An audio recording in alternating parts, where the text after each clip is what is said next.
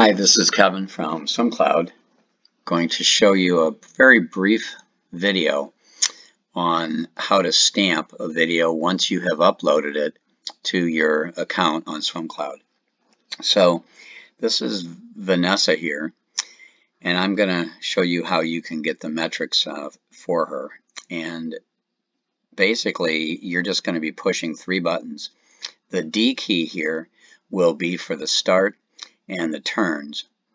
The S key will be for the stroke and charting their distance per cycle and how many cycles they take, that type of thing.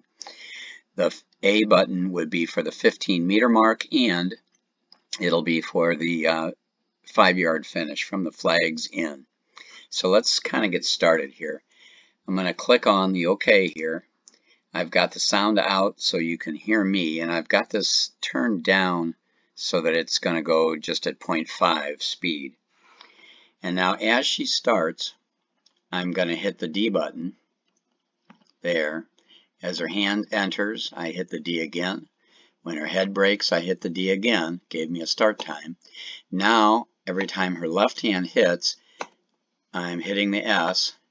I just hit the A button as her head went through the 15-meter mark. Still hitting the S. As her head drops, I hit the D button. I hit the D button again. When her feet push, then I hit it again as her head brakes. Then I go back into hitting the S every time that left hand hits. Now, as her head crosses the flags, I'm going to hit the A button again. And then when she finishes, I'm going to hit the D one last time. That's going to give me the finish time. So as I look at this now, you can see that it gives you this bar layout and it shows you all the metrics. And in another video, I'm going to go through this in detail. But this is the blue here is giving you the underwater, the green is giving you the surface, and then these gray areas are what we call markers. The 15-meter time and then the 5-yard time from flags in. Now I want to show you one more thing before I go, and that is, I'm going to turn the sound off, how this video and the data link together. And again, I'm going to go through this in detail, what this really means in another video.